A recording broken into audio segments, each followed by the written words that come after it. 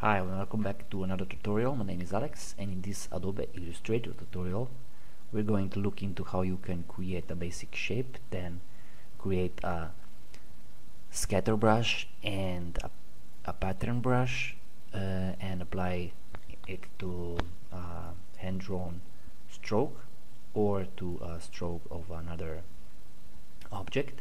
We're going to look into how you can use the rotate tool to create some circular distribution of the basic shape, and also how you can use the transform effect to create similar effect as with rotation tool, but retain the possibility to go back in and change some settings.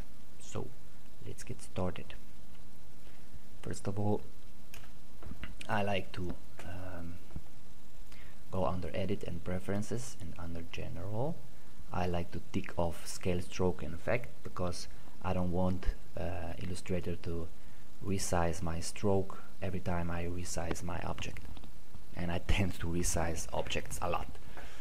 So I'm going to start with a circle, just holding Shift and Alt to create a perfect circle, then Shift C, or go here to convert anchor point and just click on the top and the bottom one, press A on the keyboard, or go here to direct selection tool, and then just select the center parts and the center anchors and press V on the keyboard, or go to a selection tool and then just hold Alt and resize it.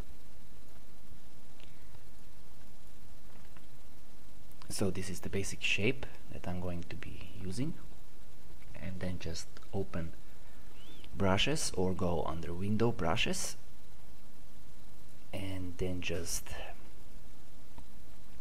click and drag it into brushes, and it will, this window will pop up. And let's just create a scatter brush first, and we're going to leave everything default, and then we're going to go to brush and just draw a stroke.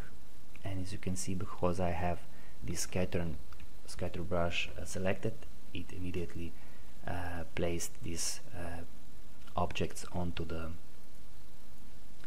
stroke that I just drawn. So if you want to change some settings, you just double click on the scatter brush and then just resize it and play around with these settings. You're going to figure out what they mean by yourself, so just play around with them. And after you make some changes, press OK, and then it will ask you if you want to leave the stroke that you already created, or you want to apply to already created strokes. So I normally just apply to the strokes that I created. So the next, we're going to use the same object, but now we're going to create a pattern brush, and again I'm going to leave everything as it is, and I'm going to create another circle, and then just I'm going to select the pattern that I just created, and it's going to make a copies of this object. And then I can just play around with the stroke setting to get a different number of copies of this basic object. But as you can see, the basic object is being distorted here at the center and here on the top. It's not really the same as here, so this is an issue when you are using pattern brushes. So just keep that in mind. And sometimes I just create some additional object around the one that I want to use, and then just select both of them and then just drag it again into brushes, again pattern brush. Okay, and now if I just hold Alt and duplicate this one, and then just select the one that I just created, because I created this outer box it now applies spaces to the copies. So this is really nice to know. So then I'm going to let me just ungroup that and delete that. Now I'm going to use rotate tool. Just press R on the keyboard or go here to rotate tool, hold Alt and click anywhere you want the center of the rotation to be, and then a new window will pop up, and then just click in preview, type in the number you want and press copy or OK. Copy, it's going to create another one, and then just press Ctrl D a couple of times to get the copies, the number of copies you want. So these are separate objects, so if you want them to be combined, just select them all, Ctrl G on the keyboard to group them. Now the issue with this is you cannot go back in and turn these all these at the same time. So let me just show you how you can do that. So I'm just going to hold Alt and duplicate this one, and again I'm going to